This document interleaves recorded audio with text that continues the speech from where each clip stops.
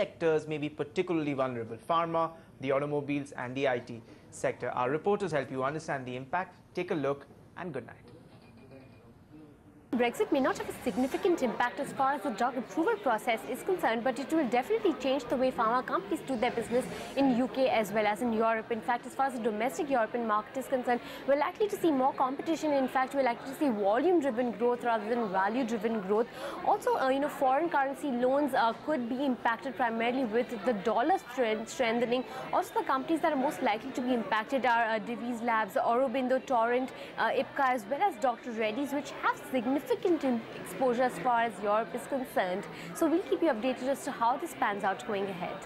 The decline in the British pound will mean that the pricing of current contracts will change. So these contracts will have to be renegotiated, and that will impact margins. The time taken for clients to decide now on new contracts will differ, which means that IT companies' overall margin, the revenues could be hit in terms of contracts coming in from UK.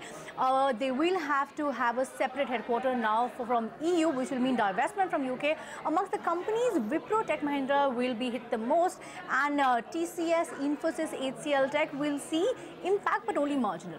Tata Motors' JLR subsidy could be most impacted by Brexit. Now remember that 24% of its revenues and 50% of its components are sourced from Europe.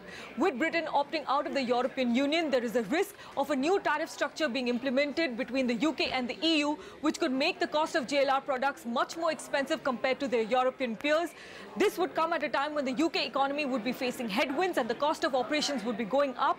And as such, it would also be at a time when the INR would be appreciating versus the GBP. So there is a real risk that over the next 1 decade, nearly £1 billion in pre-tax profit could be wiped out from JLR's books. So this is the real risk there. At the same time, other auto ancillary companies such as Bharat Forge, Motherson Sumi and Apollo Tyres have large exposure to Europe, and they could also be impacted by Brexit.